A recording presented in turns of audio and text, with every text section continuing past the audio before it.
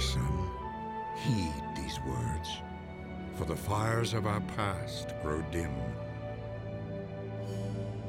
From humble beginnings, a village became a nation, an empire. As clashing ambition spurred the appetite of armies, plough and sickle gave way to sword and shield. Consumed by war, mankind found little solace, rushing to action on impulse without forethought. Religious devotion brought hope to some. But even then, many were consumed by zealotry, filling them with suspicion and fear. From this darkness, a glimmer of light emerged.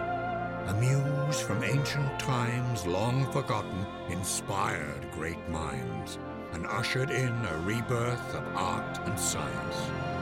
As unanswered questions from the past found new illumination in a renewed thirst for knowledge, revelations from above provided insights below, spurring new advances throughout the world, bringing an end to one way of life, giving rise to another, leading brave souls to reach for the ends of the world and beyond. You must tread carefully, my son, for their charge now lies with you. Choose their path and guide your people through these ever-changing times.